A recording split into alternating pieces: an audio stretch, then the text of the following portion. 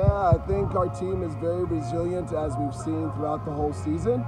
And just now I just told the boys, like, what a great lesson that we learned today in regards of finally playing as a team for more than 20 minutes, but 110 minutes together.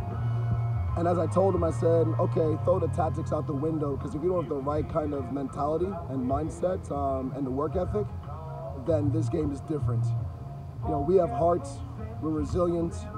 Today was the first time where we really collectively worked as a unit, and it showed and it paid off, and we got the point. So we'll take it. We'll take it. Yeah, for sure, 100%. I think the biggest thing is, how do we continue to build? As I told the team, the boys, I said, listen, you played at a good standard tonight.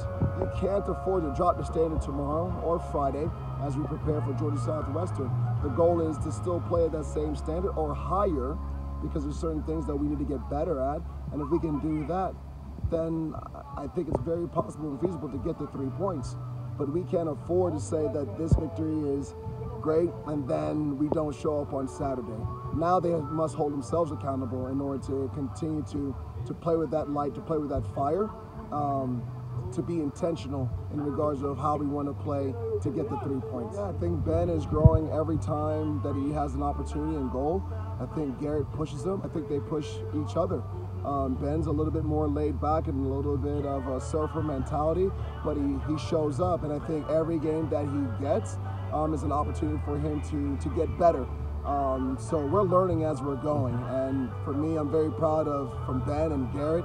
They push each other, and I think it's a wonderful opportunity for those two young guys to get those quality minutes.